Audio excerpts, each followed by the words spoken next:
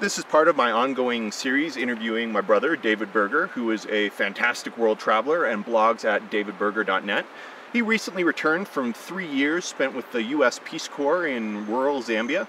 And today I want to talk a little bit, or ask you a little bit, about food, both what the regular and normal food norms are in the region, as well as you traveled all over sub-Saharan Africa.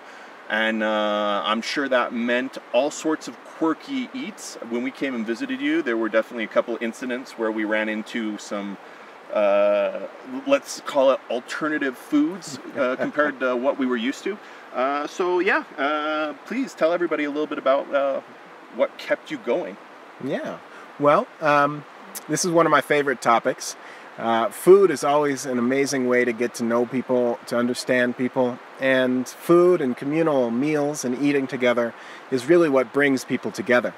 And during my service, eating with my host family and sharing meals with my counterparts and with community groups that I worked with in the field was one of the most intimate ways that we could get to know each other, and that they could become comfortable with my presence, and that I could get to better understand what their issues were. You know, those mealtime conversations were fantastic.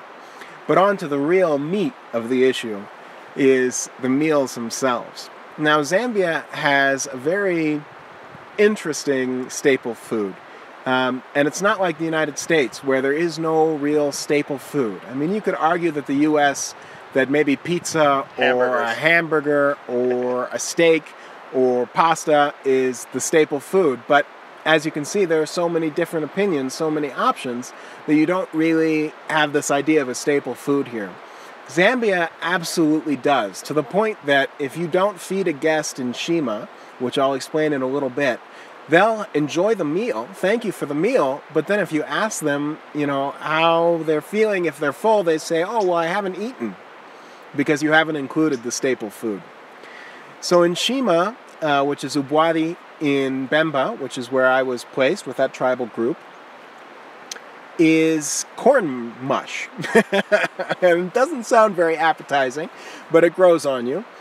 Basically, you take a rough ground cornmeal, either roller meal or breakfast meal, and breakfast meal is a little more processed, so they take the kernel of the corn out before they grind it.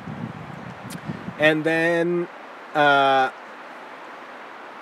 basically you add it to warm water and stir, and then you cover the pot and let the water come to a boil, and then you continue adding more and more corn flour, roller meal, until it makes a firm paste. Then you continue to stir and add a little bit more flour as the water is absorbed, and you end up with a hardened kind of like grits or polenta type consistency. And then you close the pot, turn off the heat, and let it bubble for a couple minutes more. And then it should have a little bit of a firm outer texture so that you can lump it into a little utensil. So you tear off a little bit, and then you put it in your hand, and then you push in your thumb and you create a little dimple, and you use that to eat the rest of the meal. Now, the staple meals that I had were beans in Shima, and either katapa greens, which is cassava leaves, or pumpkin leaves, or on really exciting days, we'd get Chinese cabbage, which was pretty nice, and tomatoes and what's called supu, which is basically diced tomatoes and oil and salt. And you mix that together, and that creates the relish that goes in with the vegetables or with the beans. And you eat that with the nshima. So that was my staple diet.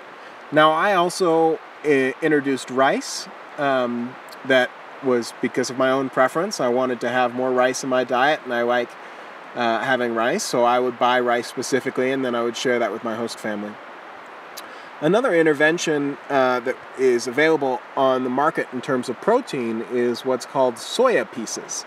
And many of you outside of the U.S. are probably quite familiar with soya pieces. Essentially, they are dried tofu.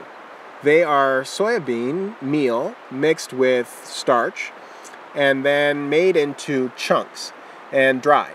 And what you do is you rehydrate those chunks, and then you add anything really to try and give them a better flavor, and then you mix them in and you eat them and you get soy protein, which allows you to add more protein into your diet. And those are available relatively cheaply. They're easy to store because it's dried, so they don't spoil very easily. And once you get them seasoned, they can be quite tasty. So we've talked a little bit about Ifishimu and a little bit about the normal food, which would be beans, some type of green, which would either be a leaf of some sort, including pumpkin leaves or even potato leaves. There was also wild amaranth, which is a type of spinach available. But then there comes some, not necessarily oddities, but specialties that were found only, in my experience, in Zambia. And I'm sure that other cultures eat these as well. But one that I really came to enjoy, surprisingly enough, and that I actually dried and carried with me as a snack, was Ifishimu. And Ifishimu are caterpillars, and they come in a couple of varieties. There are white and black ones that have spikes that you have to eat very carefully, because you have to make sure you chew up the spikes so they don't stab you in the tongue or throat.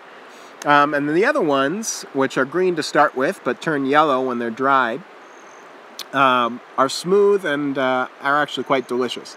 And you would usually eat those either fried or rehydrated with a little bit of the previously mentioned supu, which is that oil and tomato and salt mixed in. And then you'd have them with Ifishimu and beans, or you would have them as the protein of the meal.